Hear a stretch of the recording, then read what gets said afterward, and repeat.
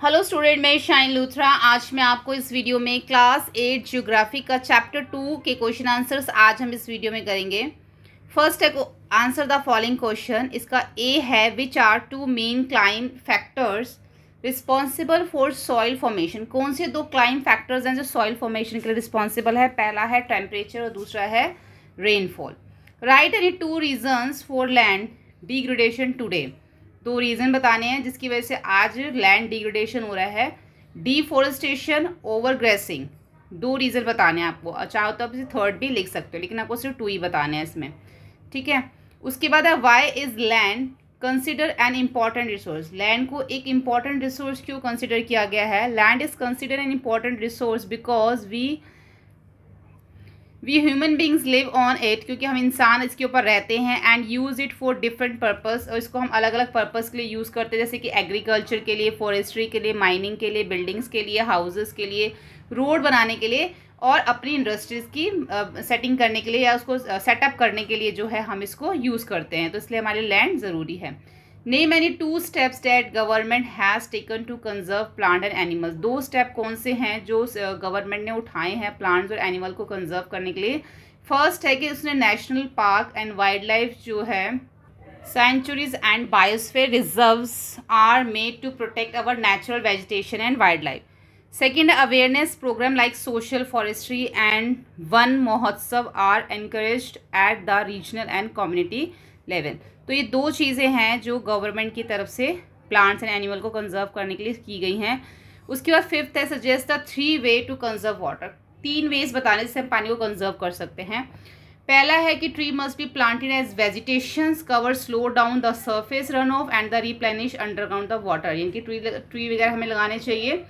उसके बाद है सेकेंड है स्प्रिंकलिंग इरिगेशन हमें करनी चाहिए। थर्ड है वाटर हार्वेस्टिंग जो है वो मेथड हमें यूज इसमें करना चाहिए। आगे देखते हैं अब इसके अंदर। अब है इसमें टिक द करेक्ट। फर्स्ट है which one of the following is not a factor of the soil formation. कौन सा इसमें सॉइल फॉर्मेशन का फैक्टर नहीं है? Soil texture. Which one of the following method is most appropriate to check the soil erosion on the steep slopes? Terrace cultivation.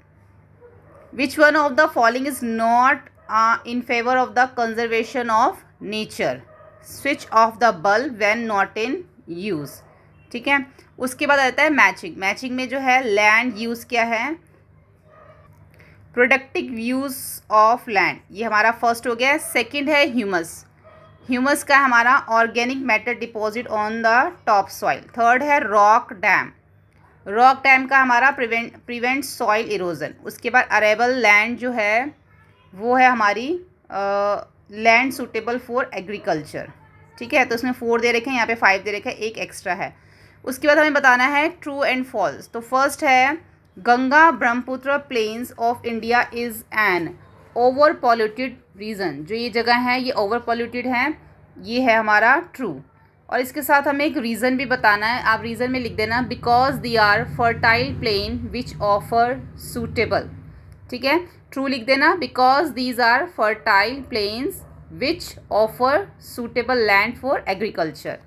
Second है water availability पर person in India is declining, ये भी हमारा true है because of over exploration and contamination of water resources, ठीक है। Third है row of tree planted in the coastal areas to check the wind movement is called intercropping.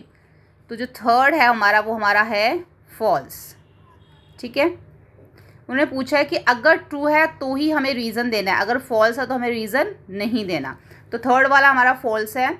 Human interference and change of climate can maintain the ecosystem, तो ये भी हमारा false है। तो इसमें ए और बी जो था हमारा ट्रू था, और उसका रीज़न मैंने आपको बता दिया है। फर्स्ट वाले का रीज़न फिर से बता देती हूँ, ये है true because these are fertile plane which offer suitable land for agriculture. Second भी ट्रू है because of over एक्सप्लोटेशंस and कंडेमिनेशंस of water sources, ठीक है। तो यहाँ पर हमारा चैप्टर कंप्लीट हो जाता है। होपफुली आपको वीडियो हेल्पफुल लगा। वीडियो हेल्पफुल लगे तो प्लीज़ लाइक शेयर सब्सक्राइब करें। Thank you.